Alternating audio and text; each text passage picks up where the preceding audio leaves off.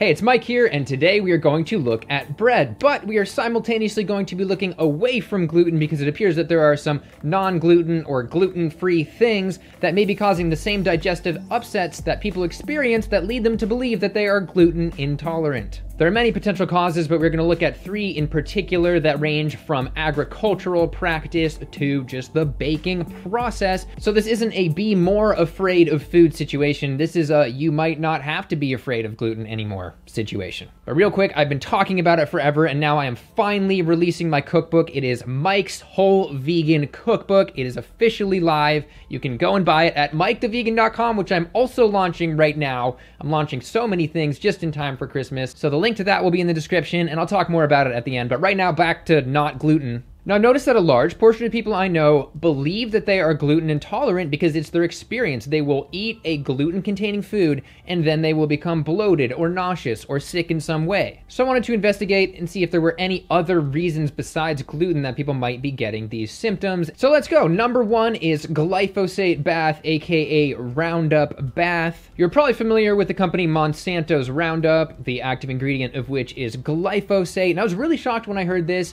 and that is that wheat farmers in many areas will spray their crop with Roundup to kill it all off at the same time, and this is called desiccation. So it dries out the whole field evenly, and then they can harvest a couple weeks earlier. And as this study mentions, glyphosate is a probable carcinogen according to the WHO, just like red meat. But the cancer connection seems to be limited in studies to people who spray it, with the link being non-Hodgkin's lymphoma. But the concern I want to talk about here is how it might give you that post-gluten tummy ache. From this study in the Journal of Interdisciplinary Toxicology, it appears that animals given glyphosate experience digestive disruptions. Quote, fish exposed to glyphosate develop digestive problems that are reminiscent of celiac disease. It may do this by disrupting the gut bacteria in animals, preferentially killing beneficial forms and causing an overgrowth of pathogens. From this other study, you can see examples of this. Salmonella happens to be resistant, while lactobacillus is susceptible to it. So in other words, it's like a really crappy antibiotic that only kills the good guys. Thanks, Monsanto. Furthermore, this overgrowth of pathogens can lead to a disruption of your intestinal lining, aka leaky gut. Quote, pathogens, through their activation of a potential signaling molecule called zonulin, induce a breakdown of the tight junctions in cells lining the gut, leading to, quote, leaky gut syndrome. And something tells me that none of this is going to feel good. I mean, after all, our good bacteria digest food, the opposite of which is indigestion, which happens to be what many people feel after eating gluten-y foods. So quick summary, the herbicide Roundup is being sprayed directly on wheat shortly before it is harvested, which may lead to a sort of probiotic bomb, which then causes some intestinal distress. Now, I do want to present both sides here, and Texas Wheat does say that in the US at least, this is not that common of a practice, and it's not being sprayed in the super high amounts that people say it is. On my own farm, I use glyphosate well before I plant wheat to provide a clean planting environment. Sometimes I use glyphosate after harvest to do the same thing, to keep the field clean. So he might not be practicing desiccation, but he still is spraying glyphosate on his field once, maybe twice a year. He didn't need to practice desiccation because it is often only necessary in areas of the world with somewhat shorter growing seasons, like the United Kingdom. From this paper, in 2007, the level of glyphosate in wheat exceeded the 0.2 milligrams per kilogram limit, but in other years it did not. However, some UK wheat samples have clocked in at 2.3 milligrams per kilogram, which is about 11 times higher than the safe limit. However, these safe levels are not only based on industry-funded science, but they are also based on glyphosate alone, which is allegedly not harmful to humans because it can't penetrate our cells. But in actual Roundup, glyphosate is accompanied by other chemicals that make it more powerful and possibly penetrate our cells, which are called adjuvants. So this is a bit like scientists studying bullets without a gun and being like, we have concluded that these bullet things are absolutely harmless. Look, they can't even penetrate my skin. Would you like cash or check? I'll just take cash, thanks. And I know we are not talking about celiac disease specifically here, but from this graph, you can see that as glyphosate spraying on wheat has increased, so has the incidence of celiac disease. Yes, basically everything bad has also increased in that period of time, but it's worth noting. And that red glyphosate line is from USDA data, so take that, Mr. Texas Wheat. So I would say this is compelling, but not necessarily set in stone until we have, say, some clinical trials showing people eating low glyphosate bread versus high glyphosate bread and see how they respond. But it could offer an explanation for people who maybe eat bread one time and feel fine, and the next time they don't. Perhaps that one piece of bread was made with some higher glyphosate wheat. And now moving on to number 2, which is yeast. And I can tell you right now that this is probably not hurting the vast majority of people, but it's worth looking into. The insights into this come from sufferers of Crohn's disease who have symptoms such as bloating, cramping, and abdominal pain. Does that sound familiar? It sounds like the definition of gluten intolerance. And as Dr. Greger mentioned in his Nutritionfacts video on the topic, bakers have the highest Crohn's disease mortality, and from a different data set, among the highest rates of Crohn's disease.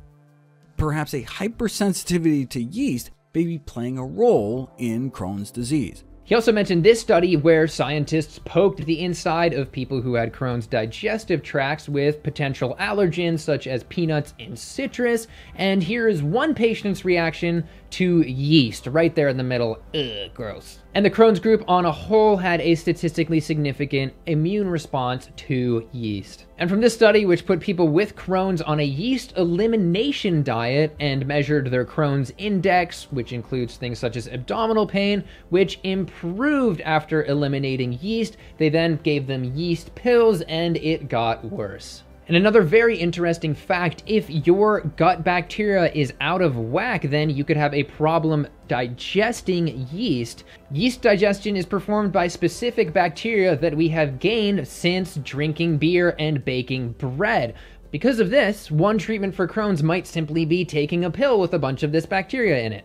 No, I'm not saying that everybody who thinks they're gluten intolerant is automatically suffering from Crohn's disease, but in the US, our current estimates are about 780,000 people, and it can often be underdiagnosed, and it's just very hard to diagnose, with nearly half of people with Crohn's having visited the doctor 10 times before it was diagnosed. But the question here is it possible that people who don't have Crohn's disease are also having an adverse reaction to yeast? Maybe not, but I think that this should be on people's radar and that we should do more studies on this. And you can imagine if somebody was reacting to yeast, they could totally convince themselves that they were gluten intolerant by going home with some organic wheat and baking their own bread with all just natural ingredients and active dry yeast. And bam, they can have a response and believe it was gluten. I guess the easiest way to test this would just be trying to eat some unleavened bread.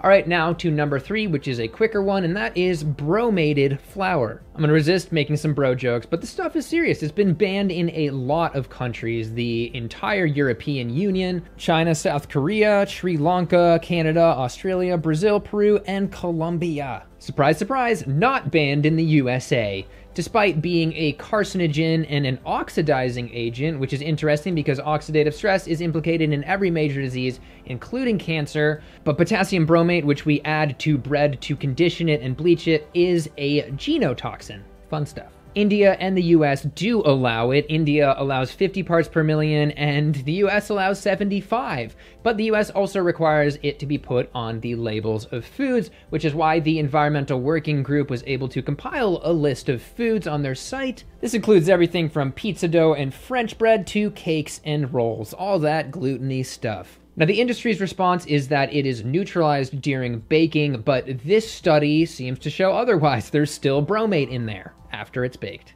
Now, would this actually give you a stomach ache, though? Well, oxidation does lead to inflammation, which can be irritating, but I really wanted to include this just because it's a dangerous thing to have in food. People should be aware of it, and we should be pressuring our companies to not put it in their bread. Okay, so by this point, you realize that there can be a lot of random crap in bread that could be making you feel bad, so what's the best way to maybe figure out if it's gluten or not? And I would have to say something which might blow your mind, and that is wheat berries. A wheat berry is the entire wheat seed, so you could go to the grocery store and get an organic bag of wheat berries and go ahead and cook them and add nothing and just see if you have a reaction. There won't be any glyphosate because it's not allowed in organic farming, there won't be any yeast because you didn't add it, and there won't be any of those other weird processed ingredients from store-bought bread. At this point, I again want to emphasize that all this doesn't mean that you should be afraid of bread. I just think it's good to take a level-headed look at what could actually be causing something, and in this case, you could expand your diet if you realize it's not actually gluten. And I will be doing a future video looking directly at gluten and seeing how dangerous it might be. So stay tuned, maybe subscribe for that. Now I want to say a couple things about the ebook and the website. The ebook is Mike's Whole Vegan Cookbook, and it has about 30 recipes ranging from sriracha baked fries and peanut butter cherry cookies to sweet potato sushi and our unicorn parfait, which is super awesome looking. It also has some discussion stuff like being vegan at the potluck and fortifying your own plant milk, and it's currently available directly on my website for $11.99. So you can get it in time for Christmas if you do celebrate that. And I do just want to say that a lot of the proceeds for this are going to go toward my master's in public health tuition, so thank you. Now for the website itself, I originally created it with the intention of making another way to search my videos. I realized it was really hard for people to find a certain topic, so over time I want to archive all of the different topics in there and make it super searchable. I'll also be uploading articles or text versions of the videos with references and all that, so you can go and look at it, or in case you can't watch my video, you can sort of read my video. And finally, I have a section called Mike Yourself, in case you want to start your own YouTube channel. It goes over things like cameras and lights and software, and I'll add some more features to the site in the future. But for now, that's it for today. Feel free to like and subscribe, and let me know down below what you thought about these 3 reasons that you might feel like crap after eating gluten. Are you gonna maybe try eating some wheat berries or some unleavened bread? And if you do, feel free to let me know. Very curious. All right, thank you for watching, and I will see you next time.